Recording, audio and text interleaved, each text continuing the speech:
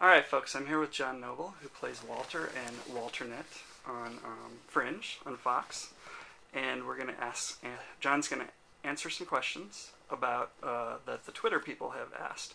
So, first off, oh, hi, John.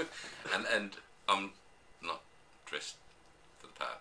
I've got my hair done, but I'm just sitting in the trailer here with Fringe. You got your little clips in your hair. I've got my clips in my hair, and there's my wardrobe sitting over there. There's Walter's wardrobe. Alternates.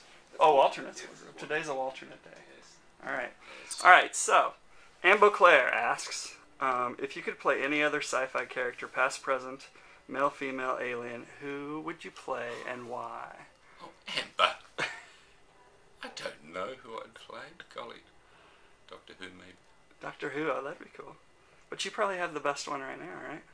Well, I think I do, but yes, I think so.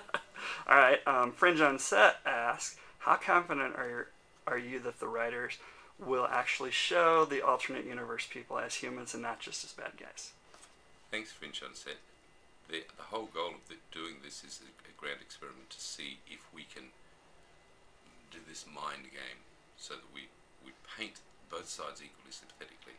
So they have very good reason to be very angry on that side. If we can get that across with a degree of honesty, and the writers are trying, they're writing the characters beautifully. So fingers crossed. Whether you guys will accept it or not is another matter.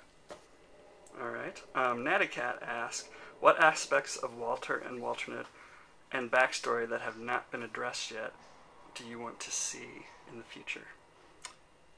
Natacat, I would personally love to find out a lot more, or develop a lot more about Walternet's background, because I've got it in my head what's happened, but we don't show it.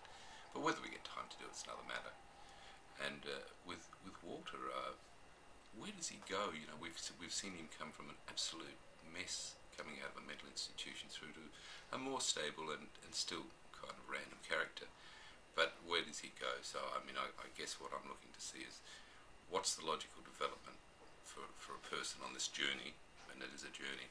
And it depends how many seasons we have to play with it. But I've got some fairly strong ideas which I discussed with the writers, and it's their final call on it. But there's plenty to be done.